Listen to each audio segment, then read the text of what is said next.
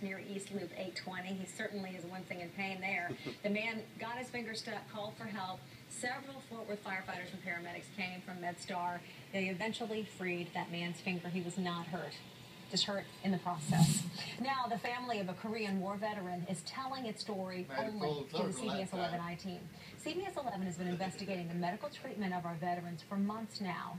This man's daughter say they blame the Dallas VA hospital for his eventual death. I-team investigator Maria Villarreal joins us now with his story. Maria.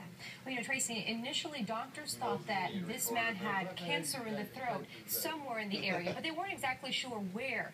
They removed his tonsils, but that was not the source of the cancer. So they went back in to remove his thyroid. It was a surgery, his daughter say, destroyed his life. Oh my God. I've never seen a dog do that like that. This was Gary Willingham in August 2011. You silly 9 little months boy. after going through a surgery that was supposed to help him get rid of cancer. Oh my God. Instead, the surgery left the 80-year-old Korean War veteran suffering from stroke-like conditions. He could only move one arm and his head. Communicating Wow, was he's getting difficult, into it. forcing him to write notes like this. Lesson learned. I need black coffee. Are you done yet? The rest of his No. life with a feeding tube. Going back around the other way? Defecating on himself, using a diaper every day for the next